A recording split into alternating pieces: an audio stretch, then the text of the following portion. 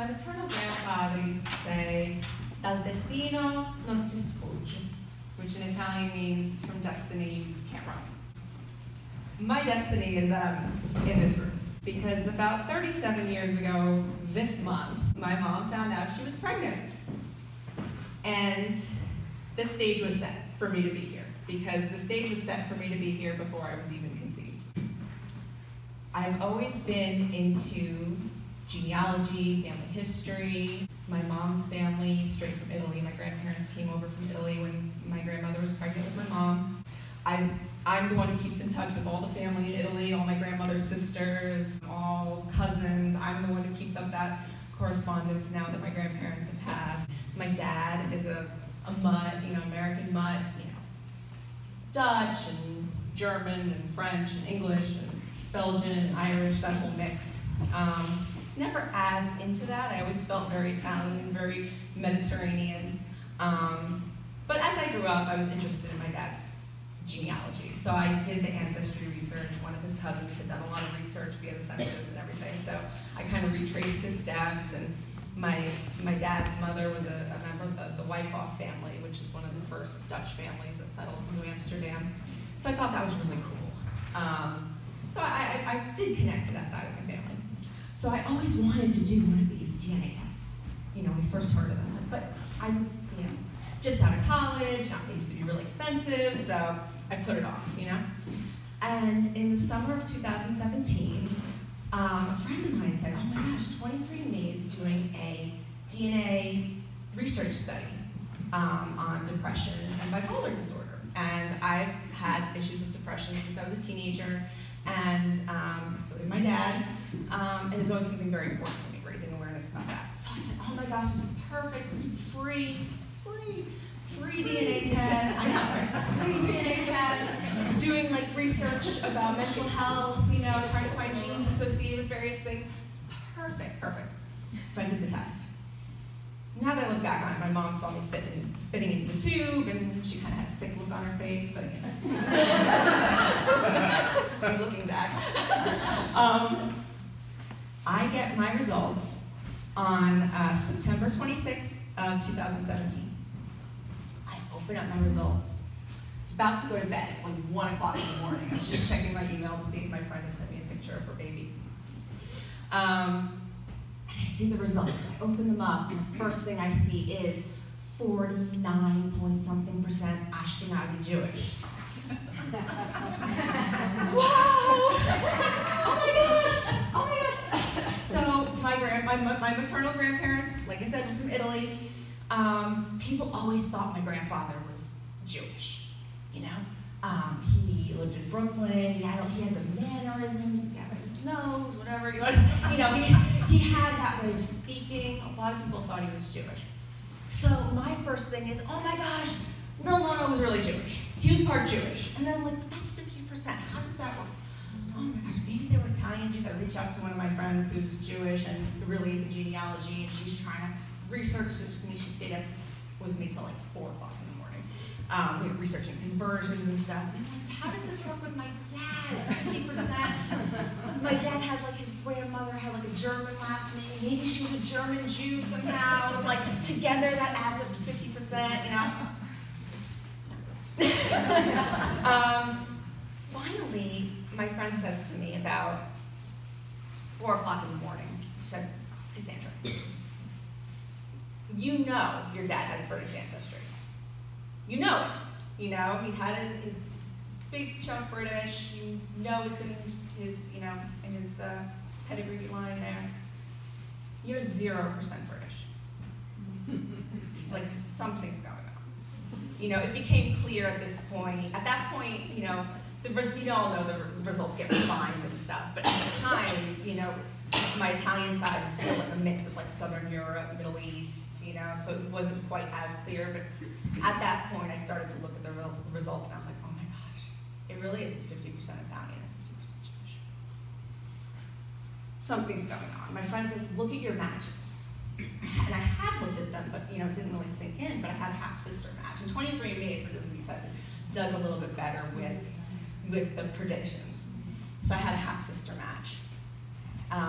My friend says, there you go. There's I'm just racking my brain. I'm like, I'm a goody two-shoes. My mom is super goody two-shoes, you know. My mom never would have had an affair. She told me a million times my dad was the only person she was with, you know, like, not just before marriage, all of this stuff. I couldn't comprehend it. I could not comprehend it. So in the middle of all this, I had messaged my mom. At first, I'm like, oh my gosh, you guys are Jewish. Little Nono was probably, my little Nono was my grandfather. He was probably part Jewish. And she just kind of sent me the thumbs up, you know, in the middle of the night. So she was actually coming over the next morning. I was going to therapy because my life was kind of in a hard place already at that time. There was marriage issues. My dad was having some mental health issues. There's already a lot going on. So don't keep secrets because they tend to come out at like the worst times when things are already kind of chaotic. So I said, Mommy, can you come over a little bit earlier to watch my daughter before I go to therapy? She's like, thumbs up. So she comes over, it's a little tense, sits down. Mommy, what's going on? At that point, I kind of had realized, I had called 23andMe and they said there's no mix-up, you know, there's, we don't do that, we don't mix up our samples anymore. We're really good safeguards, you know. It was just clicking that he was probably not my father. It took a few hours, but it was clicking. And I said to my mom, Mommy, it's not my dad, is he? She starts crying. No, he's not.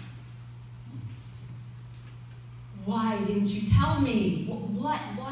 I couldn't even comprehend what the answer could be. What happened, Mommy? Daddy couldn't have kids. So we used a donor. Mommy, why didn't you tell me? We didn't upset you at all the things. And it was a very surreal moment. My daughter was 19 months old at the time. She was playing in the corner. All of a sudden, the identity that had already started to kind of fade away as the night progressed, as I didn't sleep, just completely crumbled and fell. And I had no idea who half of me was, as you all know. And one of the first things I said was, Mommy, what about breast cancer? My boobs, Mommy. Because before I started researching nothing but sperm donation industry, and I still am, a big avid breastfeeder. So that was kind of my main area of research, you know, and I was breastfeeding my daughter. So that was really one of the first health-related concerns that came into my mind, was I have a lot of friends who are Jewish. I know there's, you know, the BRCA gene, a lot of that runs in Ashkenazi Jewish families. And I'm like, oh my gosh, I was about to turn 35 in about 3 weeks, which is the age when they start doing testing already, or even earlier if you have a family history, but at least by that age, if you have you know, those genes. And I was like, Mommy, like, I'm still feeding my daughter. What if all this man's sisters all had breast cancer? Well, I don't know. How could you not tell me? And you know, it's been a long journey in that regard. But I said, so Mommy, who was it? You know, did you have any information? No information. I was conceived in February of 1982, born in October of 1982. At that time, you know, while some people from that time do have some records, where my mom, her OBGYN, basically did not keep anything. There was basically no record that it occurred. She was never given any paperwork. You know, she just kept saying, they told me they used healthy doctors. They told me they were healthy doctors, healthy doctors. I'm like, yes, of course they were. I'm sure they were healthy at the time. They said they were tested, all of this. But that doesn't tell me anything about your health history going forward, if that was even true, which after I met my biological father, I found that they did not ask them any health questions. So, none. So, all she knew was that one of the days when she was inseminated, I was conceived in Westchester County, New York, was that one of the days she was inseminated, her doctor told her that he had driven from Long Island with the sample. So literally one of the first images of my biological father I had was a doctor driving down like the Long Island Expressway with like a little cup of me. A little cup of me, like in a cup holder. like driving down, like, and I'm like, I was in a cup.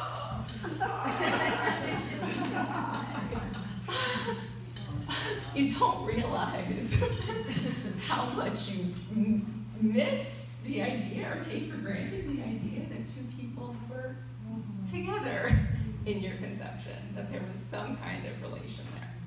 So when I looked at my half-sister match, I looked up her last name on Google, and I found that there were 3 doctors on Long Island with that last name. So my search for my biological father was very easy, thankfully. I figured right away that she was probably his child that he had raised, and I was right. I messaged her within like 2 or 3 days after I found out, and she was very nice. She told me, yes, it was their father. And actually just found out about a month before because someone had popped up on Ancestry. So he has 3 children that he raised in his marriage, and then so far I have 1 other donor sibling who found out just about a month before me, and I have a nice relationship with him. After I met one of my bio-father's, his oldest son from his marriage, and he gave me some health information and stuff. He goes, would you like my dad's email address? And I was like, yes, sure. And I started emailing with my bio dad, and we've met twice so far. He's a busy guy, he's a retired OBGYN, and I have never had such a beautifully traumatic experience in my life as meeting a man who smiles the way I do as soon as he turned around and looked at me, who is so much of me, so much of me. He told me things like right from like the deepest places of my soul, you know, just because he knows that, he knows it, he could tell. So since that time, I've gotten really involved in advocacy and around the issue of sperm and egg donation. I'm actually working in New Jersey. I live in New Jersey with one of the assemblywomen there to regulate the industry because there really are no regulations. There's no records have to be kept for 10 years, which since a lot of donor conceived people don't even find out that they're donor conceived until they're adult, is not enough. So we're working on regulations about limiting the number of siblings so that I can have cousins out there that will never know. And it's just a crazy, crazy world. So I've done a lot of work there. I've also done a lot regarding Judaism, exploring it. I help moderate the NPE Jewish Heritage group. So that's been Jewish heritage. I know. It's awesome. It's an amazing little group of people who are exploring all kinds of aspects of Judaism in just amazing ways, and it's been fulfilling. And I also kind of wanted to talk a little bit about 2 of the things that kind of come to mind. 2 biggest words that come to mind when I talk about this are dignity and humanity. Those are things that I think we've all been robbed of. And those are the things that I'm striving to get back.